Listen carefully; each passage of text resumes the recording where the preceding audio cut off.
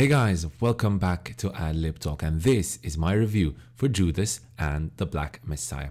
Judas and the Black Messiah is a biographical drama which tells the story of the betrayal of Fred Hampton, who had been the chairman of the Illinois chapter of the Black Panther Party in the late 1960s, at the hands of William O'Neill, who happened to be an FBI informant. It has a star-studded cast, including famous actors like Daniel Kaluuya, Lakeith Stanfield, Plemons, Dominique Fishback, and also Martin Sheen, and is directed by the up-and-coming star director Shaka King. But before we start with this review, don't forget to leave a like on this video if you enjoy it, and please do consider subscribing. Those are the two main ways you can help support my channel here on Adlib Talk.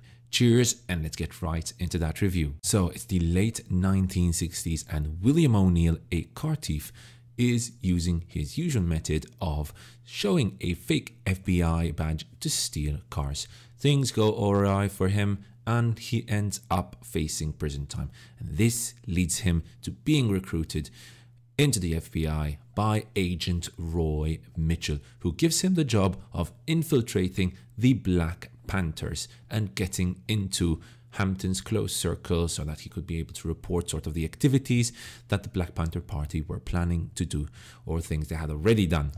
And so we start to see Hampton's various actions as leader of the Illinois Black Panther section. He forms alliances with other gangs, sort of organizes the free breakfast for children program. We also see him use the incredible oratory skills he's so well known for, trying to recruit people to their cause. We also get to see Hampton start a new romance with another Panther member. Her name was Deborah Johnson. This is the premise for the story, and this is definitely a fascinating tale to tell, as we see O'Neill sort of try to get closer and closer with Hampton, and we see the struggles that he faces in his allegiances. The performances in this movie are impressive indeed. Daniel Kaluuya as Hampton was great casting. His Hampton is passionate. He is a magnetic force who will dominate the screen whenever he is there. As expected, last night he did win the Golden Globe for Best Supporting Actor, as I had predicted. His performance is incredibly dynamic here. At one point he's fiery, then he's brooding, then he's caring. It's so dynamic and very multifaceted and very multi-layered performance here. Props to Kaluuya for his incredibly charismatic and dominating performance. William O'Neill is our window into Hampton, and actor Lakeith Stanfield also gives us a very good performance. His was not an easy act to perform, mind you. After all, O'Neill is the one who is betraying Hampton. He is, well, a slick manipulator. He's skilled at lying and thinking on the spot. However, we sort of slowly start to note that O'Neill himself was sort of falling for Hampton's natural charisma and oratory skills. And we could see the respect building in O'Neill for Hampton. Stanfield showcases all of this very successfully, very nuanced manner, and he's never too unlikable in a way that we understand the horrible situation he is in. And I found myself sometimes actually empathizing with O'Neill himself. The movie is ultimately a tragedy, and a tragedy both for Hampton and for O'Neill, for different reasons, mind you. On the other hand, the rest of the performances are pretty okay. I thought Dominique Fishback gives us a decent performance as the love interest, nothing too special there, but still showcases how her character was an integral member of the Black Panthers. Martin Sheen, on the other hand, as Hoover, is a little comic at times, does seem to overdo it a little bit, but still quite enjoyable to watch.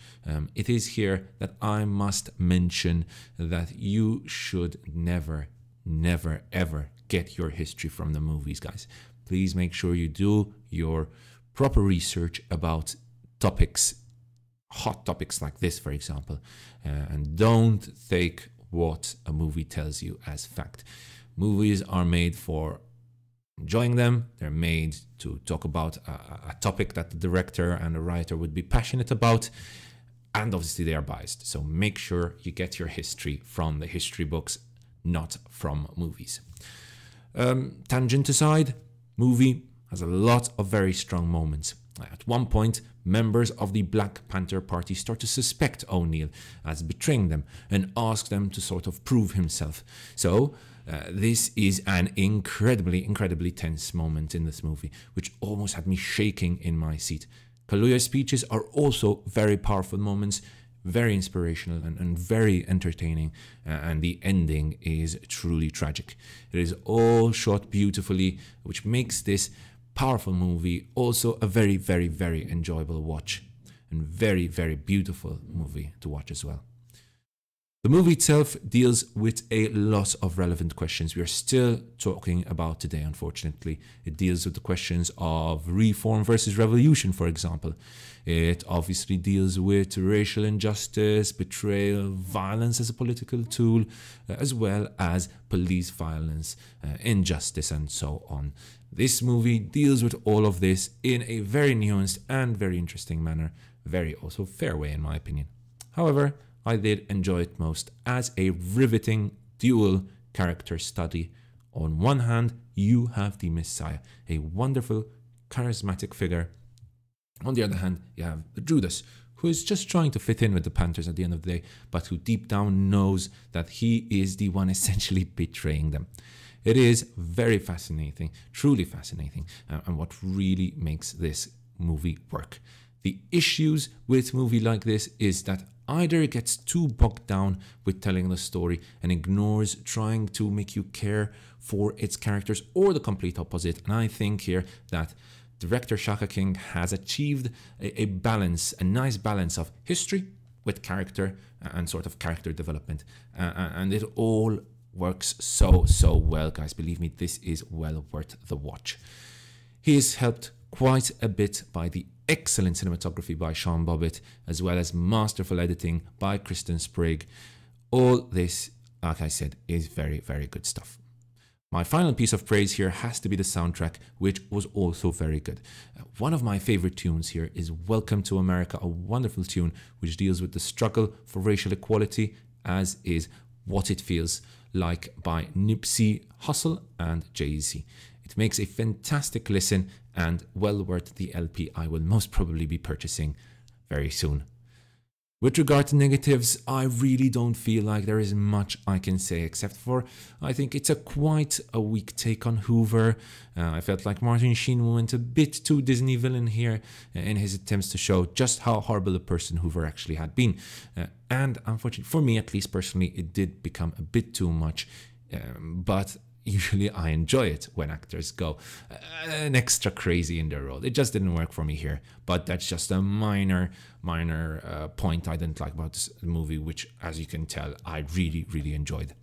Overall, I think Judas and the Black Messiah is an excellent movie, which successfully tells the tale of two very different characters, Fred Hampton and William O'Neill, whose lives end up becoming intertwined due to a sequence of events which would eventually lead to the incredible climax of this movie, which is horrific to watch.